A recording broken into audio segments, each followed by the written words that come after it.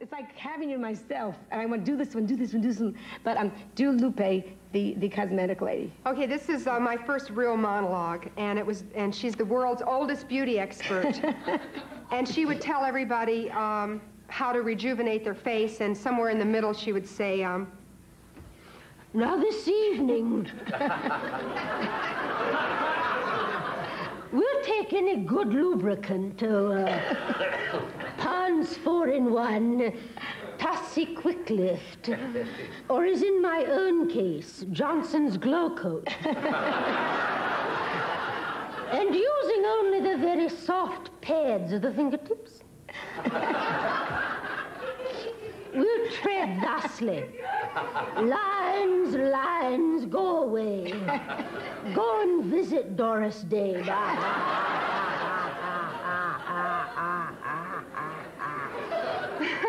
So she'd go on and tell you how to fix your face, and then she'd sneeze, and it would all fall down again. Do the one. Yeah, well, that's all right. Yeah, you have to remember these are kind of old monologues, so... Melissa was, references are probably strange. Not to me. And God knows you and I don't remember anything before the Doughboys. Let me ask you, the one that I brought, when Edgar and I saw you, we thought you were so brilliant that time, we brought Roger Smith and Ann Margaret and Alan Carr to see you at that terrible club where you were performing, where all the cheaters came over from Jersey. And a lot of people would be laughing behind menus. And you were doing the lady that, Lula. The funeral lady, The funeral lady who went to a friend's funeral. Right, well, I used to call her the party lady because wherever she'd go, she'd make it into a party. And so I have to stand up to do this, though. And I was trying to practice this in my dressing room because she laughed so big, and I scared my dog so bad.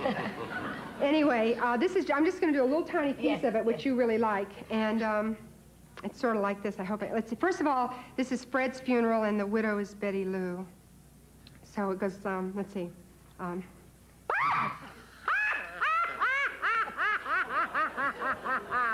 Guess who died?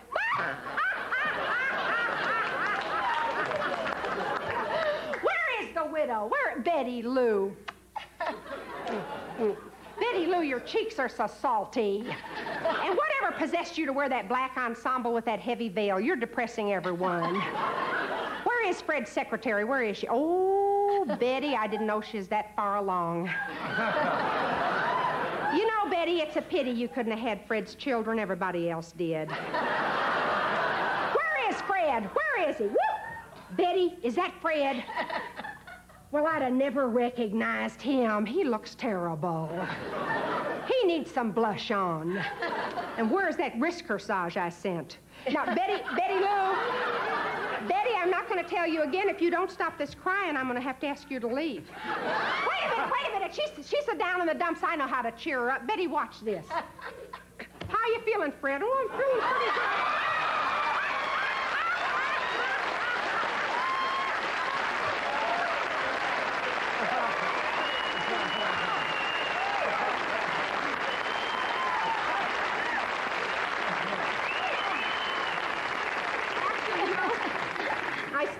I stopped that a little short. I thought, well, I might as well quit while I'm ahead. But, that night you saw me, the first time you saw me, you wrote me a note, because the next line after that is, after I'm laughing, I say, Lula says, wait a minute, hand me a glass of water. This will be better. Make her turn around. Betty Lou, I want you to see this. How are you feeling, Fred? Oh, I'm feeling pretty good. So, anyway,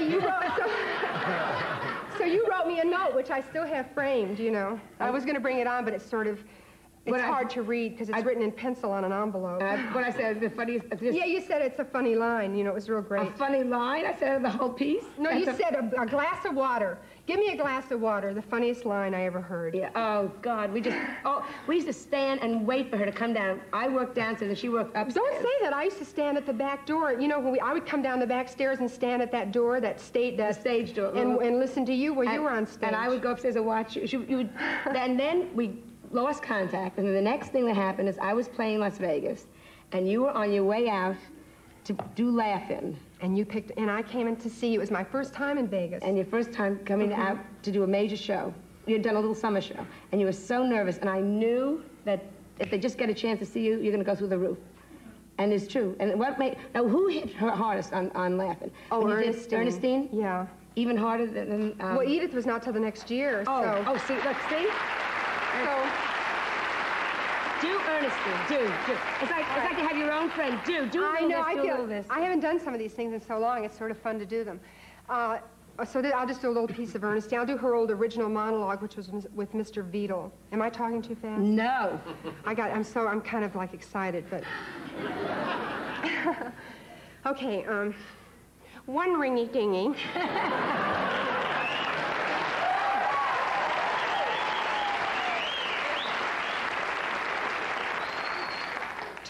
Oh, a gracious hello. Have I reached the party to whom I am speaking, Mr. Beadle? Mr. Beadle, this is Miss Tomlin at the telephone company.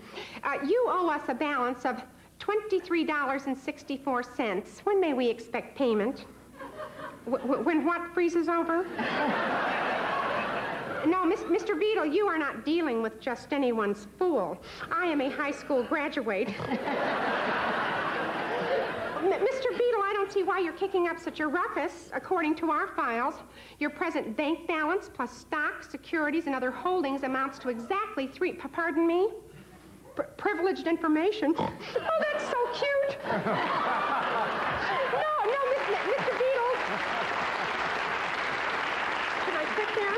Do a little more. No, Mr. Beadle, you're dealing with a telephone company. We are not subject to city, state, or federal regulations. We are omnipotent. Omnipotent. That's potent with an omni in front of it.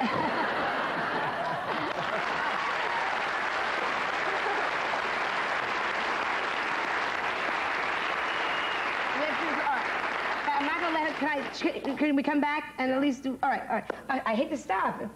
These are annoying. So please watch this so we can return immediately.